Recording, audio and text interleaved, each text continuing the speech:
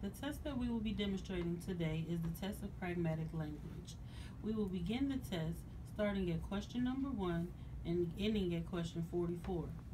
For the purpose of this demonstration, we will only go over a few questions just to get a feel of how the test will be ran in a normal administrating setting. For the purpose of this test, I'm going to be the clinician.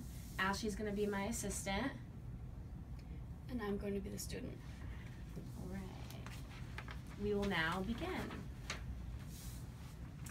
Hi, I'm Miss Megan. Today we're going to go over a few questions. I'm just going to read you a little blurb and ask you a question that's based off the picture we show you.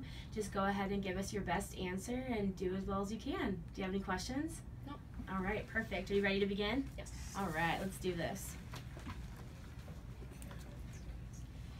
Here is a picture of a boy watching some other boys play baseball. What is he about to ask the other boys? Can I play baseball with you? Good working. Next one. Tom was walking with Jill. Tom did not see a big mud puddle at the side of the street. Jill did not want Tom to step in the mud puddle. What did she say to Tom? Step in the puddle. You're doing great, almost done. Sally was building a very special doghouse. She wanted to borrow some of her neighbor's tools. She went next door to the neighbor's house. What did she say to the neighbor? May I borrow some of your tools, please? Awesome, working.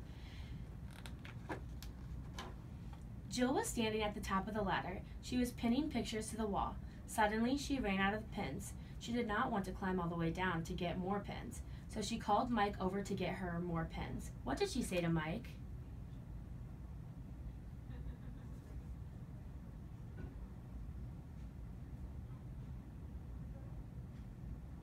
Maybe we could repeat the question for you. All right, you ready? Jill was standing at the top of the ladder. She was pinning pictures to the wall. Suddenly, she ran out of pins. She did not want to climb all the way down to get more pins, so she called Mike over to get her more pins. What did she say to Mike? Can you get me some more pens? Great job, we're all done. Thank you so much. Thank you. All right, now that we are finished with the administration of the test, me and my assistant would go into the scoring portion, which we will talk about more in our PowerPoint.